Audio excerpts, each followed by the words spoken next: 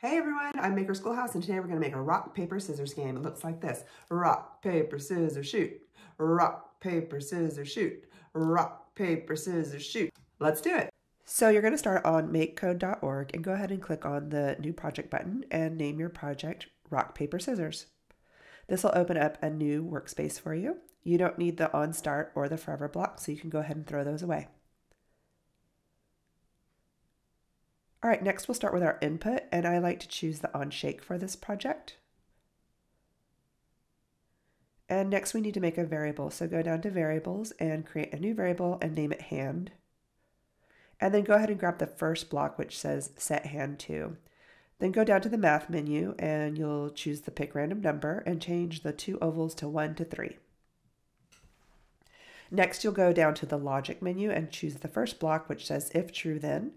Then scroll down to the comparison diamonds and get the first one that says 0 equals 0. In the first oval, go ahead and plop the hand variable and then change the second oval to the number 1. Next, we'll go and get the show LEDs blank screen under the basic menu, and for the rock, we'll just do a little square. Then go ahead and copy and paste that whole block and change the number to 2. And then go ahead and fill in all the pixels to represent paper. Finally, you can copy and paste again. And then for this one, you can erase your Show LEDs block and instead go to the basic menu and choose the show icon with a heart. There's a drop-down menu, and towards the bottom, you will find a scissors icon. So go ahead and change it to scissors icon. All right, next we're going to create a little mini animation at the beginning so that it looks like your little game is thinking.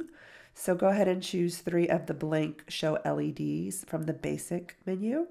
And you can either put it below or above the set hand too, it doesn't really matter. And then you're going to go ahead and just select some random pixels in each of these 3 show LEDs. So yeah, just go ahead and choose some random pixels. And 3 seems to be the magic number that works well for the rock, paper, scissors, shoot saying before each play. All right, and that's it. Once you have that, you can download it onto your Microbit and start playing rock, paper, scissors with someone. Have fun, you guys. I hope you enjoy it.